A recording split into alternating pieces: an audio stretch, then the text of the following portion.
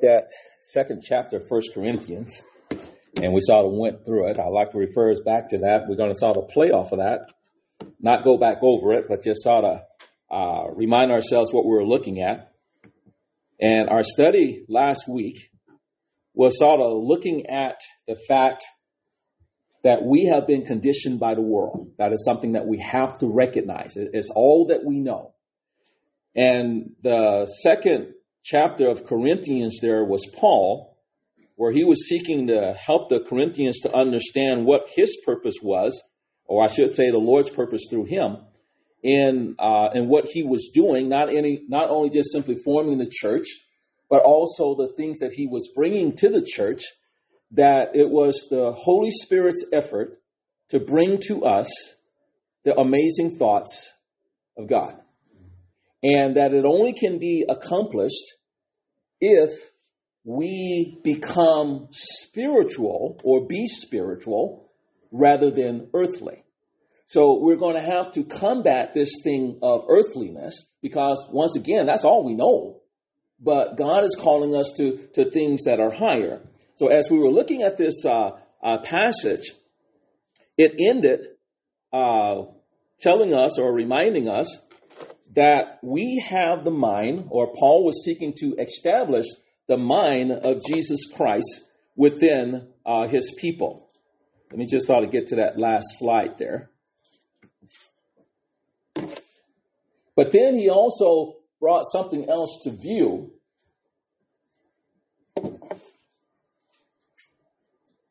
As he went into the next chapter, let me just sort of pick up there in verse 16. It says, "For who has known or understood the mind, the counsels," or Amplified Translation, "the counsels and the purposes of the Lord, so as to guide and instruct him and give him knowledge? But we have the mind of Christ," or the Messiah, "and do hold the thoughts and the feelings and the purposes of his heart," or Christ's heart. But then as he was coming into the next chapter, and as he was beginning to deal with some of the problems and the situation with the Corinthians, he started out this way. He says, "However, brethren, I could not talk to you as to spiritual men." And then he goes on and gives the picture of their youthfulness in the spirit, or youthfulness in walk. Actually, he says that they are infants or babes in Christ, and he goes on and he expounds upon that. And then he sort of launches into the problem. So we see that with the Corinthians, and it's not just the Corinthians, I think it's everyone who chooses to follow Jesus Christ. We have to recognize where we are, where we started, but also where God wants to take us. Not that we will remain in the thought process or the thinking process of the world, but to grasp and to invite really and to give thought to the greatness of the thoughts of our God. In other words, let me put it in simple terms, because Paul talked about the natural man. How do you know the natural man? He didn't understand.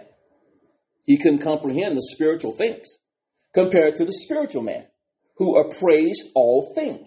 And he came to an understanding. It wasn't the person's ability. It was the Spirit of God working within the person in order to bring them to the point. So we want to continue on from that. And also remember the fable. We started the fable starting out of looking at, and it has a very amazing point to it, of an eagle that was acting like a chicken. And the reason that he was acting like a chicken was from the youngest point, as he was thrown out or fell out of the nest. The farmer adopted him and just sort of put him in the chicken coop with all of the other chickens. So he grew up and he was doing all the things or all the characteristics of a chicken because that's all he knew. Until this naturalist came about and made the three attempts in order to help the eagle to understand who he really was. And that final attempt, he succeeded. And the eagle took off and he flew and took his rightful position. So we keep that in mind too as we go through this. But I want to look at one more passage, and then we're going to look at a couple things that the scripture brings to us and shows to us as well, and how we can combat our earthly tendencies that we're going to continue to face as long as we're here, but the scriptures calls us to something higher. So let's go to James. And since we were talking about wisdom in the second chapter of First Corinthians, because the things that God brings to us, it is his wisdom. And it is wisdom that comes from above. And James talks about this as well. And I want to remind us what he says here about it. James does, because apparently James was having the same problem with the Christians of his time and who he was writing with as well. They were seeking for wisdom, and they had adopted a wisdom. I'm going to say a wisdom, but James is pointing out, wait a minute, you have adopted the wrong type of wisdom. And the wisdom that you have adopted is the earthly wisdom. Notice what he says here. I'm going to pick up there in verse 13. James chapter 3, verse 13. He says, who among you is wise and understanding? And that should be our goal. We should be seeking wisdom. And we should be coming to the point that we seek to understand the things of God. So James is bringing them to this point. He says, let him show by his good behavior his deeds in the gentleness of wisdom. So we are to be seeking to obtain wisdom. Look at verse 14.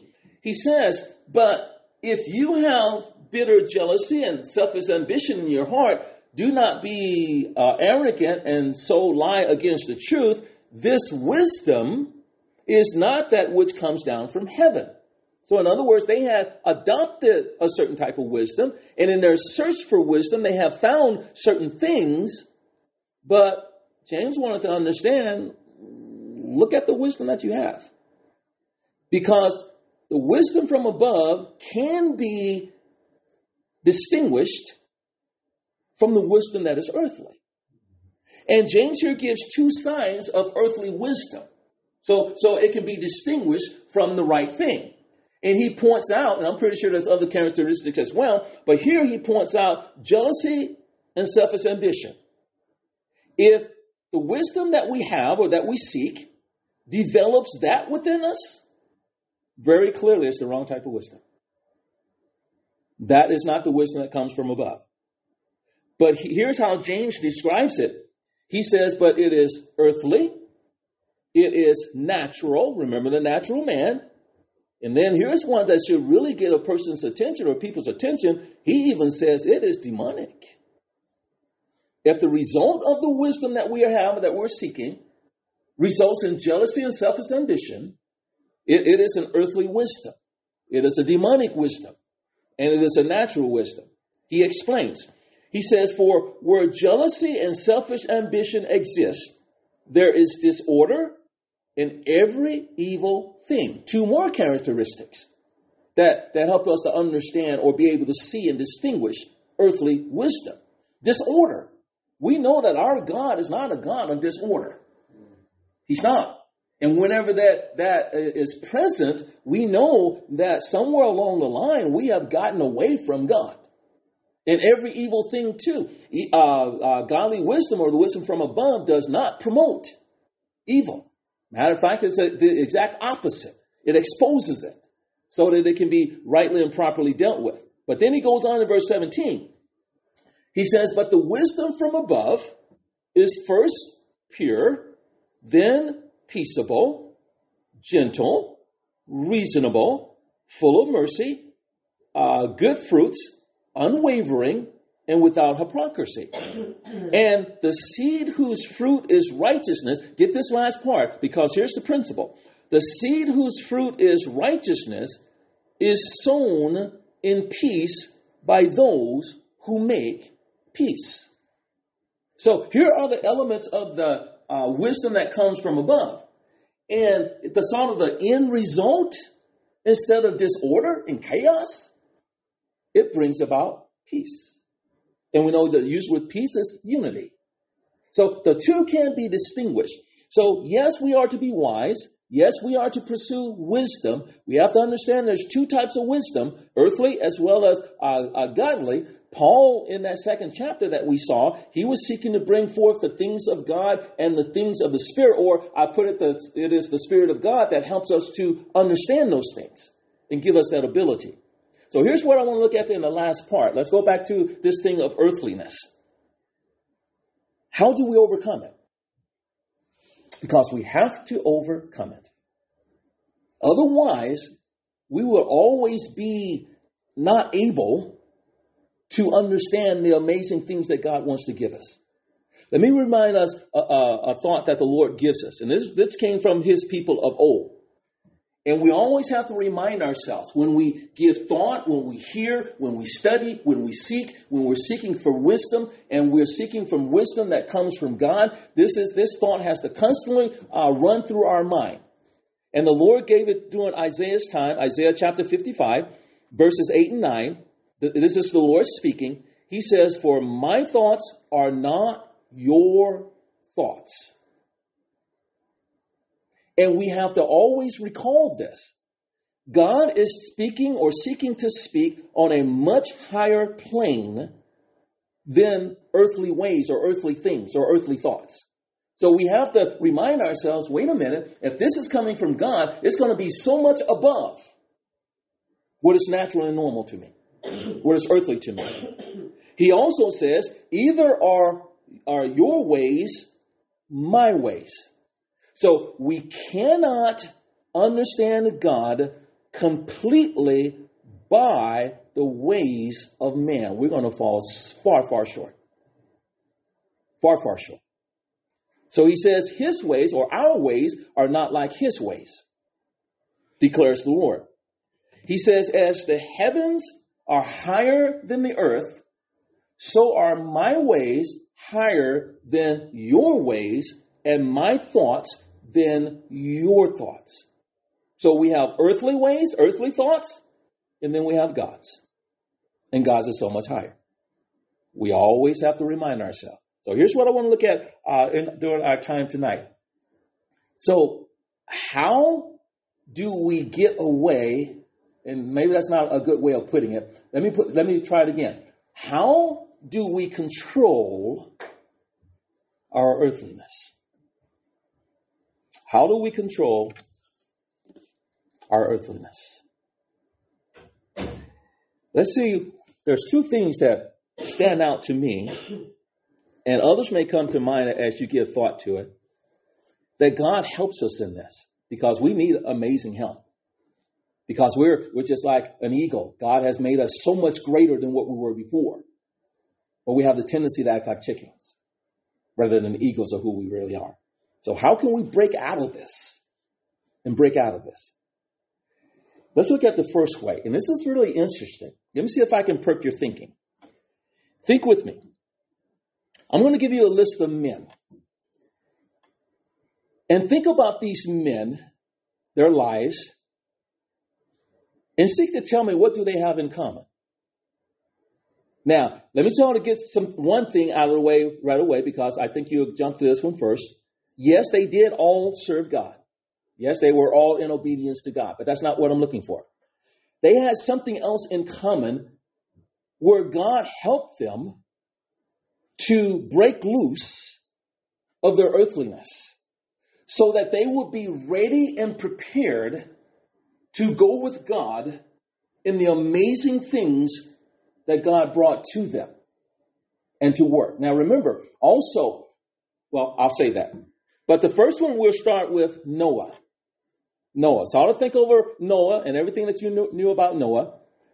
Think about his life and think about where I'm giving too much away. I'll let you think on it. But think about Noah. Along with Noah, bring in Abraham, Isaac, and Jacob.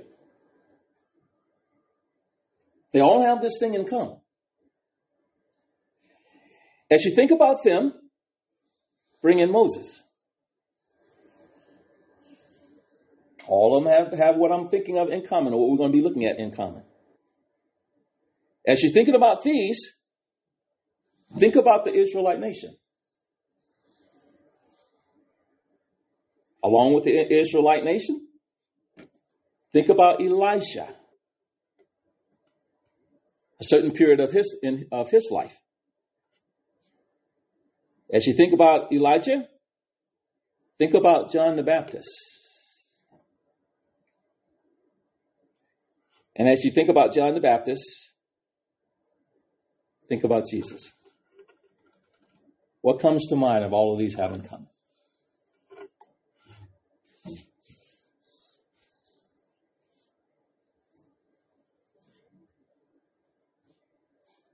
Come on. Out. Well, I was okay until you put Christ up there. Okay. So, I guess what I think is that God had amazing work for them to do that could not be done without him. True. Not what I'm looking for, though. But what you're saying is true. This is where they spent time of their life. True, but not what I'm looking for. This is a place.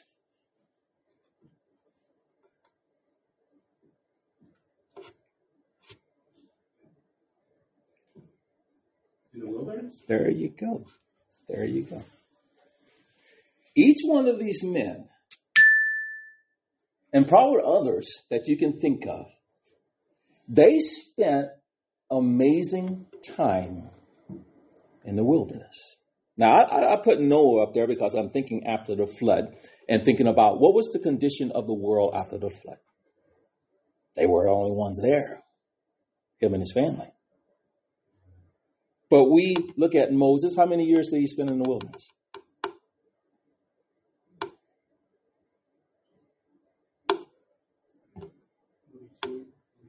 40-ish, at least 40.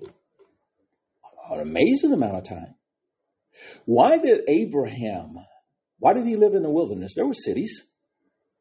There was towns. There were villages. Did God command him to live in the wilderness? I can't find a direct command. It's the Lord said that he would lead him where he wanted them to be. But 3 generations lived in the wilderness. Abraham, Isaac, Jacob. The Israelite nation, we know that they spent 40 years in the wilderness. That first generation was out of punishment. But that younger generation that was raised in the wilderness also spent 40 years. And it was brought out last week that God was able to do amazing things with them. Things that when we look at it, it made no sense. You telling me to march around the city of Jericho one time for 6 days, and on the 7th day, 7 times? Why? Why don't we just simply storm the city? That would be the earthly way of doing things, right? Just simply storm the city. But God said, no, God had his plan. And they were able to do amazing things. Elijah, we know Elijah had a difficult time. He was one that was out there serving God. And his life was threatened. And that whole situation apparently got the best of him, that he just simply wanted to give up. And then he went 40 days journey into the wilderness. 40 days, that's a long time. And then after that, the Lord sent him to Mount Sinai, still in the wilderness. And then he had to travel all the way back. So it seems like the Lord had a way of helping his people. And we know that the Old Testament was literal and physical in God's working with them in order for them to get the spiritual aspect of it. But he physically separated his people from the world. What is a wilderness? What do you find in the wilderness? Find Walmarts in the wilderness? Marketplace in the wilderness during their day and time? No. It is where you get away from the normal, regular ways of the world. And now your dependence is where? On God. On God and God alone a lot of times. Now, here's my point in looking at this. One of the ways that we have to deal with our earthliness is that we have to take every opportunity that we possibly can to get away from the ways of the world. And here's one of the dangers I see with us as Christians. And I understand why it was preached in the days of old, where they were telling them to separate themselves from the world, not going out of the world, not having yourself a little commune out in the wilderness somewhere, literally speaking. No. But you find ways where you take yourself out of the everyday ways and thinking of the world. Separate yourself. Because now you're breaking that influence. It seems like people no longer recognize the danger of that. And we're seeing the effect. We're seeing Christians thinking like the world. And that's where everything else starts. It starts with the thinking. And they do not take seriously this thing of the separation. Notice what Jesus says. Let's go over to the New Testament. Now, I'm not telling us to go out in the desert somewhere. I don't think it'll hurt us. I think it'll do us wonders of good. But that's not the point of this. But we do need to find ways of breaking the influence of the world. In John chapter 15,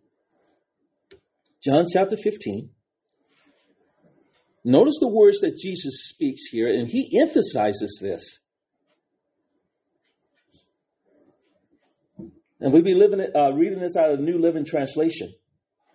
But verse 19, Jesus says, the world would love you as one of its own if you belong to it. But you are no longer part of the world. I chose you to come out of the world. So it hates you. Now here's my question. We know that we are in the world, physically speaking. How do we come out of it? As Jesus spoke. How do we come out of it if we're in it? Because when we're in it, so many people indulge in it. But Jesus calls us out of it. How does that work? How does it work? Once again, he's going to emphasize, and we're going to look at it as he was praying to the Lord. He says, I'm not asking, Father, for you to take them out of the world. No, that's not his point.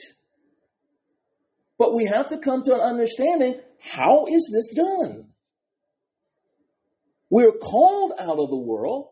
Jesus emphasized we are no longer, or shouldn't be no longer, a part of the world. But how do we come out of it? It should be cause for thought. It should be cause for thought. Because so many Christians are in the world and they are part of the world. They haven't answered this call. And therefore, the things that God seeks to tell us and to lift us in our understanding, we can't grasp because we're so grounded in the world. We're not out of it. Look, he says it again. Look at John chapter 17. John chapter 17. And this is a part of Jesus' prayer on the behalf of those who would follow him, taking it all in context. But notice what the Lord is emphasizing. He says, now I am coming to you.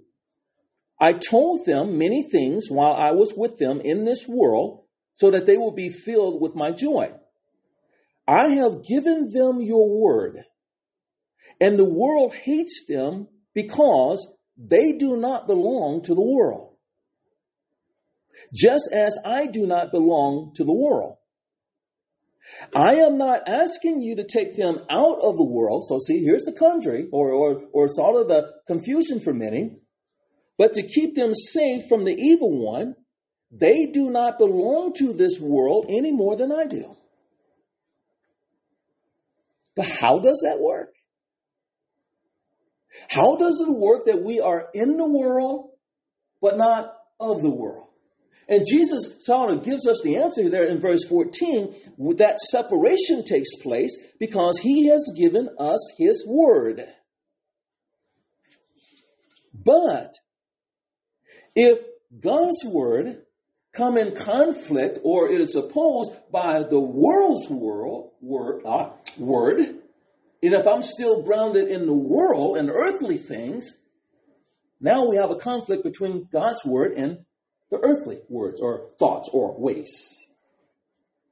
So there has to be a way, and we have to be of the mind, I will take every opportunity that I can get to separate myself and to limit my time in the world or the ways or the thinking of the world. I have to.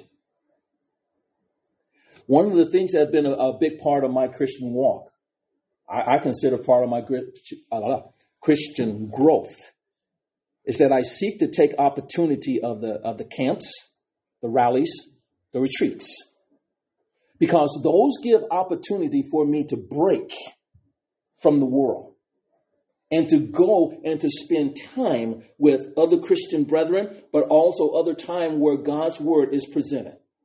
But in a sense, I'm out of the world now. It is amazing. And I've noticed each time that I do it, each and every year we spend a week there in Colorado camp. It just seems like you're coming back to a foreign country. Because you haven't heard the news for a whole week. You haven't heard about all the things that are going on, all the evil that is going on. All of those things you've just simply pushed aside, and your focus has been with God's people and God's word. And now once you leave there and that stuff began to flood up on you once again, it is an amazing difference. But it is a need. It is a need. We need to seek to keep the world out of our home, where it's not constantly bombarding us every day. Every day. And I've noticed something when it comes to the things that the world seeks to present to us. I like to catch the news every morning just to sort of see what has happened and what is going on. But I noticed something. After about 15, 20 minutes, they start repeating themselves. Same thing over and over again. And on the next half hour, they repeat it again. I said, now, wait a minute. Isn't that a technique of brainwashing? It is. It is. So I turn the thing off. I hear it once. I don't need to hear it again. So I turn it off. And I try to find a substitute to try to keep the mind occupied. But my whole point in saying all of this, we have to find ways to limit ourselves when it comes to the influence of the world. I don't care at all about studying the ways of the world. I seek to understand how they operate and so forth and what their thinking is. But other than that, I have no interest because I understand the power of their thinking. And it goes against the things of God and the word of God. We have to find ways because we are not of this world. But we do know that the world want to reclaim us. Absolutely they do. And that is why the influence is so strong. One more. Let's go to Hebrews chapter 11. Hebrews chapter 11. We know the 11th chapter of Hebrews is giving us these men and women of faith. And we know, too, that most of these men and women, they were in wilderness situations. They were not connected and associated greatly with the world. And we know that they had to have some connections and so forth. But notice what it says, what it is spoken of concerning them. The 13th verse, Hebrews chapter 11, the 13th verse. Here's the summary. It says, all of these died in faith without receiving the promises, but having seen them and having welcomed them from a distance. And get this next part. And having confessed that they were strangers and exiles, New American Standard uses the word, on the earth. Now, we're seeing where Jesus himself says, we are no longer of this world. How do we see ourselves? Because these people that we read about in Hebrews chapter 11, they confess concerning themselves, we're strangers. We sing the song all the time, this world is not my home. Really? Is that a reality for us? Or is that just simply a song? Do we see ourselves as exiles upon this world? Or on the earth? If so, then we're going to limit ourselves when it comes to the ways, the thinkings, and the thoughts of the world. Otherwise, we are going to become worldly again, and the world is going to reclaim us. We have to limit. God's way of doing it in the old system was his people lived in the wilderness. They were among themselves. God's people were among themselves. God gives us that opportunity too, his church body, but we're definitely in the world, but it's not supposed to be of it. So that's the first thing in how we can control our earthliness. There is a second way. And the second way is prayer. Let's remind ourselves what prayer is. Prayer is where we spend time with our God, with our Savior, in conversation. Just giving a simple definition. I spend time conversating, speaking with God. It can be in the form of request, but it shouldn't be all in the form of request. God wants to hear our petition, our supplications, and our entreaties, yes. But what about the times of confusion? Do we pray to God then? What about the times of distraught, trouble, pain, hurt? Do we talk to God then? What about the times that we are challenged with the things or pressured with the things of the world? Do we talk to God then? I don't think we take advantage of this amazing privilege like we ought to when it comes to prayer. Now, we know that Jesus spent an amazing time in prayer, right? Have you ever wondered why? Knowing who he was,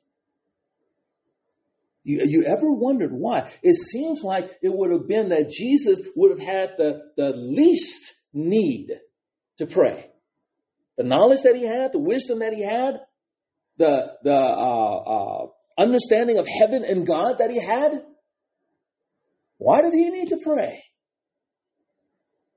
Don't forget where he was. He was here on this earth. He faced the influences of this earth. Have you ever taken the times that we read about that Jesus prayed? Have you looked at the circumstances or what was going on? Let's do that tonight. Turn with me. Let's start with Matthew chapter 14. Matthew chapter 14.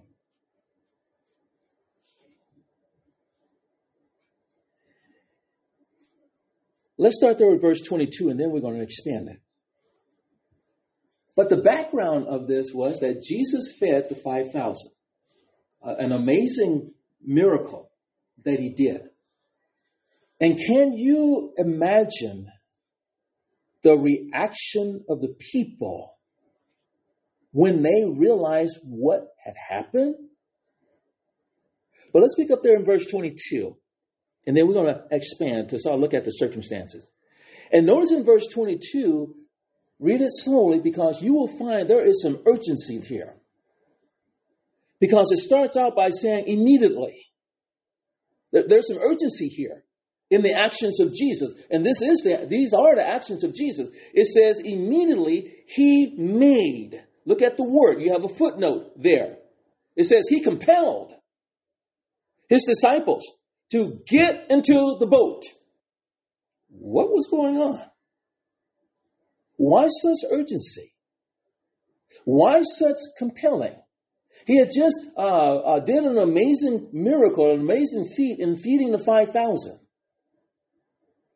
And it goes on and it says, while he sent the crowds away, after he sent the crowds away, he went up on the mountain by himself to pray. Who was he praying to? It's obvious. He was praying to his Father. And then when it was evening, he was there alone. But why? Why did he choose this time to go and pray? And why did he go by himself, sending his disciples away, as well as the other people that he had fed?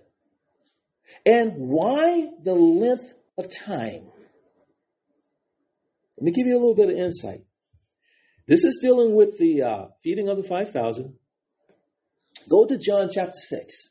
Same incident. But John is giving us some insight. John here in chapter 6, he is also speaking about the feeding of the 5,000. Same event. But in verse 15, John points out, look at verse 15.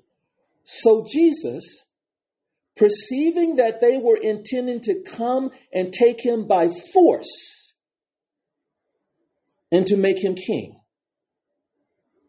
withdrew again to the mountain by himself alone. You see the pressure, the influence of the world. I'm pretty sure Jesus could have stood before these people and say, no, I am not going to be your king. But we find him getting along by himself and praying to the Father. Same incident.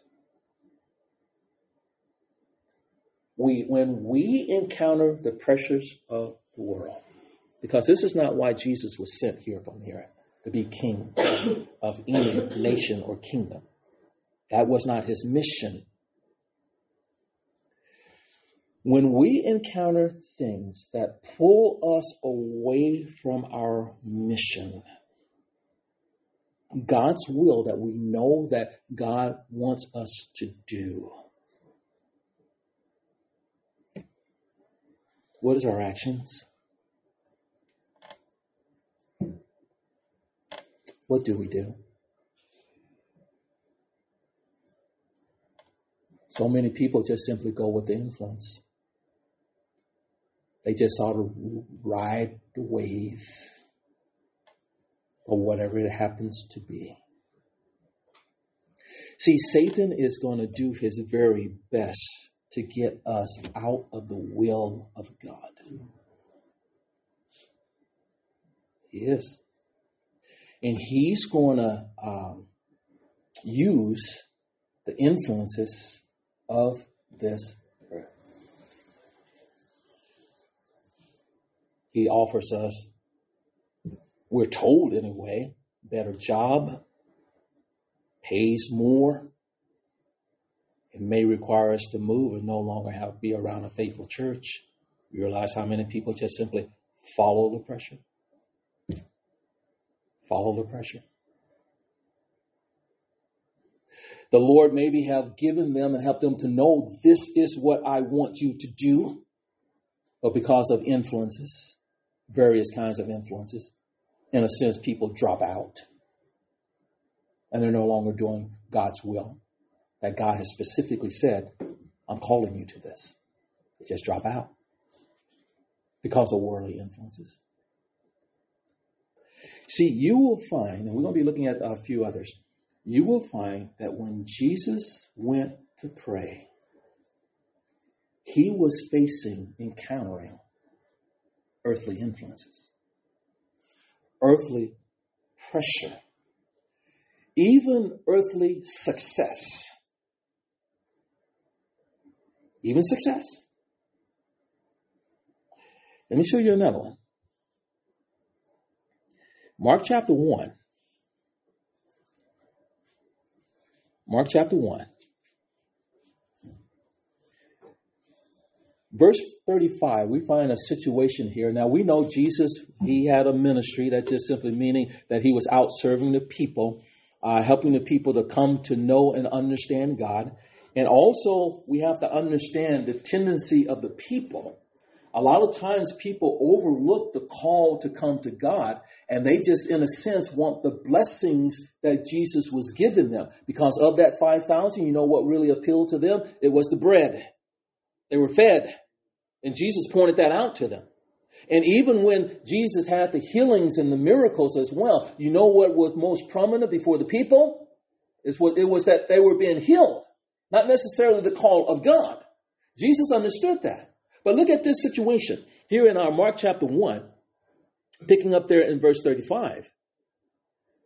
It says, in the early morning, while it was still dark, Jesus got up, left the house, and went away to a secluded place and was praying there.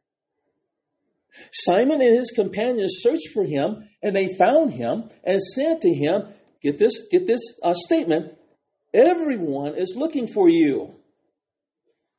Jesus, this isn't the time to be out here praying. People are desiring you. Everyone is looking for you, it said. But notice what Jesus said, verse 38. He said to them, let us go somewhere else to the towns nearby so that I may preach there also, for that is what I came for. Now, what was the circumstances going on here as well? Let's sort of go back a little bit and sort of pick up what was taking place here. You go to the 29th verse, still the same chapter, Mark chapter 1, 29th verse, we see that Jesus came out of the synagogue, and immediately they came out of the synagogue. They came into the house of Simon and Andrew, and with James and John. Now Simon's mother-in-law was laying sick with a fever, and immediately they spoke to Jesus about her. He came to her and raised her up, taking her by the hand, and the fever left her, and she waited on them. When evening came, after the sun had set, they began to bring him all who were ill and all those who were demon-possessed, and the whole city gathered at the door. Success. And he healed many who were ill with various diseases and cast out many demons. And he was not permitting the demons to speak because they knew who he was. And then we go on in verse 35 that we've already read. Jesus got up in the middle of the night, went away by himself, and he prayed.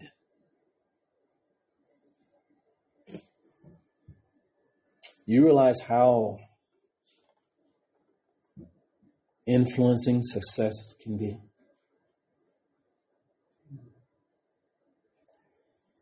Think about it with me. What if, and I pray that it does, what if things began to happen here? And what I mean by that was that people began to be converted.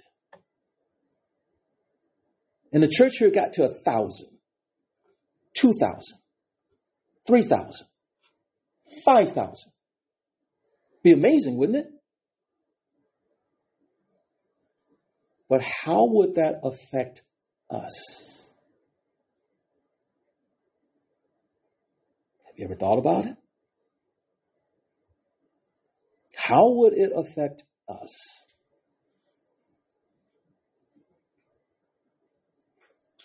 When it comes to success. And this was a spiritual matter. Helping people, healing people. But Jesus had a need to get away and to pray in order to stay focused. Stay focused. His mission was to get as many people as possible to come and to know and to understand his Father. So even though things were going great here as far as the miraculous, he says, let's go to another place. because I need to preach there too. Amazing circumstances behind our Lord's praying. But we're seeing the things that are going on that brought him to this point of seeking and being before his Father. Let's look at one more. Luke chapter 6. Luke chapter 6.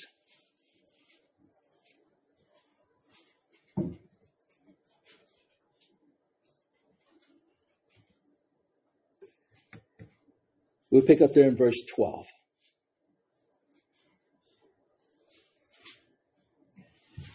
It says, it was at this time that he, this is making reference to Christ, went off to the mountain to pray. And he spent the whole night in prayer to God.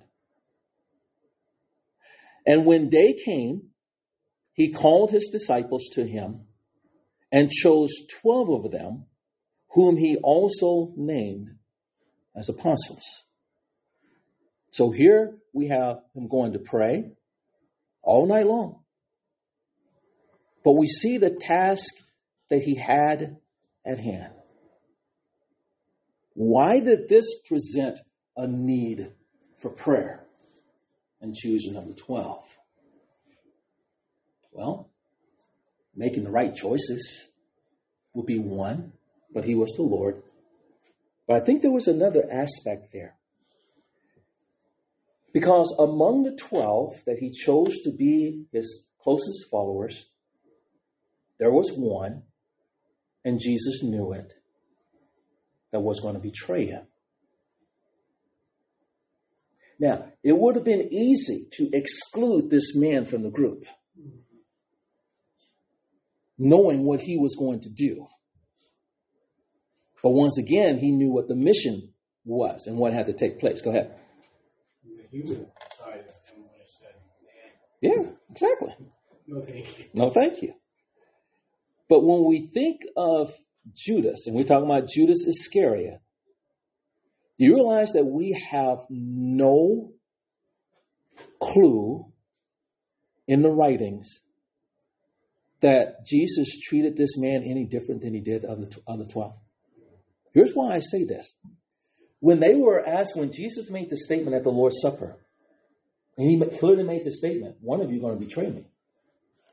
And they were beginning to go around the table and they said, well, Lord, is it I? They had no inkling that it was Judas.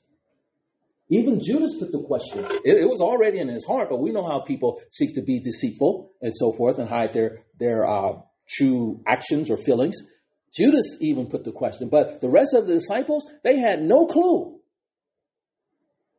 This man Judas was sent on the same missions that they were.